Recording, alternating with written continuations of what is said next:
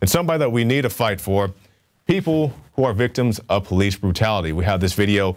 Kid screams in agony as cop snaps his arm. Now, I want to caution all of our viewers, this video is very graphic. It is very intense, so be aware of that as we go to this clip.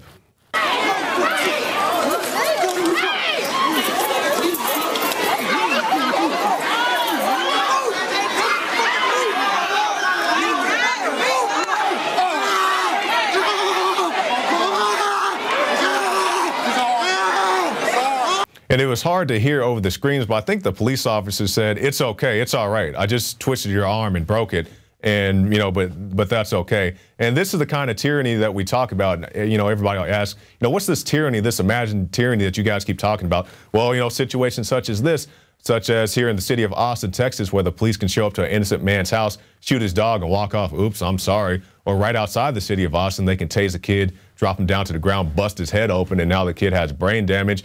Or as we saw on the Alex Jones radio show today, they said you can't have custody of your child because you have something in your house that somebody may want to break in and steal. So now you're responsible because somebody may break into your house for your big screen TV or whatever else that you have inside your house. Now you can't have your child. That's tyranny. It's not imagined. It is very much real. And this is why we have to stay sober and vigilant. Do not relinquish your weapons.